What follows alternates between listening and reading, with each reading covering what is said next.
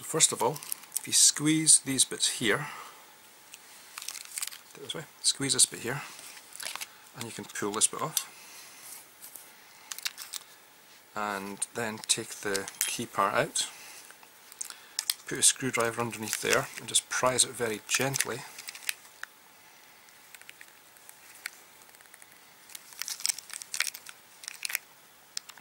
Just a wee bit fiddly.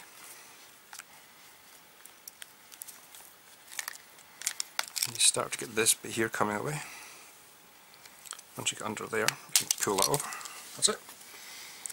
And then take out the old battery and put in the new one. So this one comes out.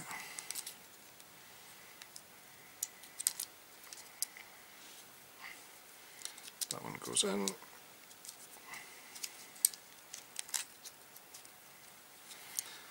Put this back on top. Put the key back in. And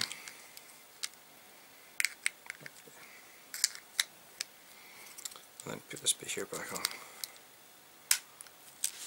Done. The batteries will cost about £7 from a garage. Tesco sell 2 for £4.